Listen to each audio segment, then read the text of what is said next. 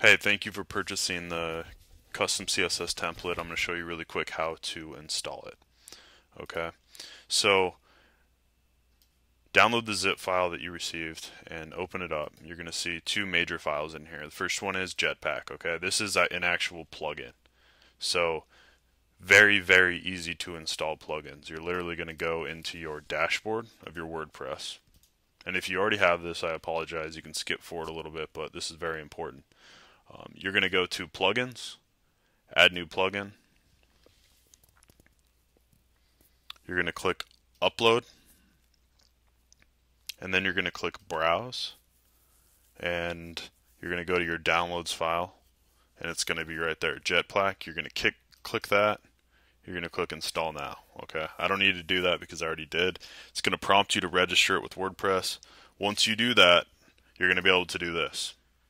You'll have an appearance tab, which you already have, but you'll have another option. It'll be Edit CSS. We're going to click that. We're going to go to the .txt file, which is right here. I like to use Text Wrangler. It's much easier to use for me, and it allows me to literally copy and paste. So I recommend downloading Text Wrangler if you have a Mac. This is what the file looks like. Okay, so you're gonna have a blank slate for your CSS that'll look something like this right here. You're literally just gonna copy this, right click, copy, and you're gonna paste it right there. Before we do that, let's go to I'll show you a really quick example of how this works. CSS test. So this is what my forms look like without any CSS out of the box. This is what they look like.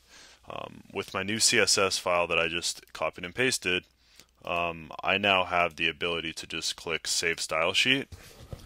And once that's finished, I'm going to be able to go back to my page and refresh it.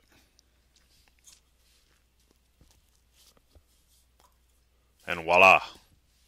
My CSS changed everywhere. Every gravity form I have, you can see the multiple options you have. Nice big submit button right here. I like that. Drop downs. This is a multiple select. Paragraph text. I used a nice font in here.